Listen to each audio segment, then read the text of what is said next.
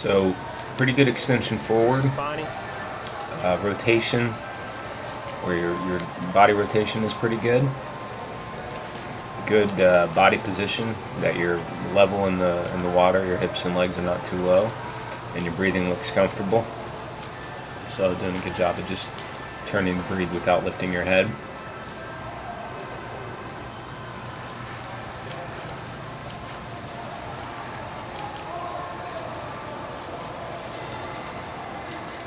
Your hands are entering the water very close to your head, and my feeling is that tends to cause a little bit of constriction.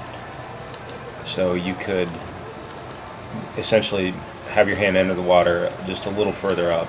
So instead of right in front of your head, go up another 4 or 5 inches. And that over time probably take a little bit of stress off your shoulders. So here you can see good side-to-side rotation.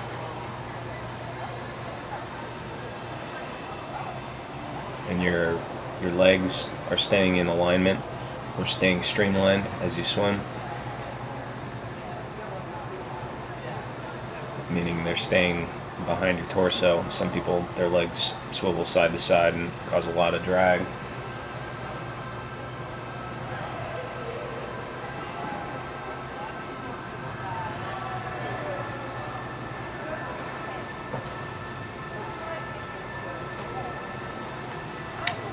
You're also doing a good job of reaching directly forward, so you're not crossing over at all.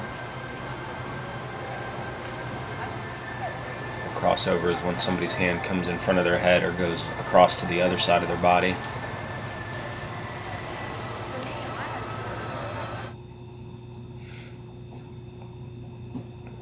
So all the above water stuff is pretty good. So your major improvement is going to come from below water, or your pull. And there's a couple things going on. The first one is that you're doing that straight arm pull, if you recall that discussion. So the straight arm is the second best way to swim freestyle, but if you can get the high elbow catch, that's going to be the most effective way to swim. The second issue is that as you get past about midway in the stroke, you can see that your hands start to rotate inward, meaning they're not staying flat or parallel to the back wall of the pool. So when your hands rotate inward, you start to lose push or leverage, and it's more on your left than your right.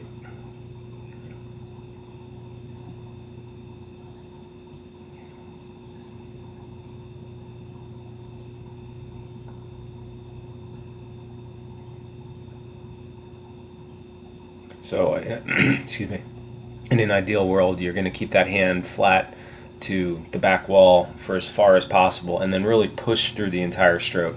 On some of them, you're sort of winding it down, 2/3 of the way, and you really want to push all the way through to get the most out of it. Then here, you get a good view of the line that you're pulling through. So you're pulling pretty much a straight line back, which is what I advise people to do. That's a good job. If you can get a more of a high elbow, you're going to see more of your hand and form will be a little wider to the side with the high elbow catch.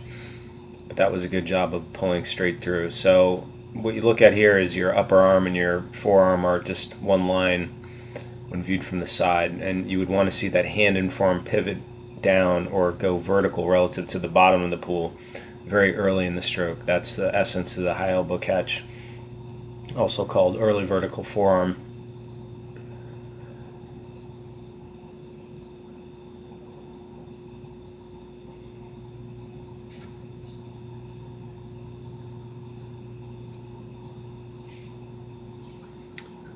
Same thing going on with your left arm here. Just mostly a straight arm pull through.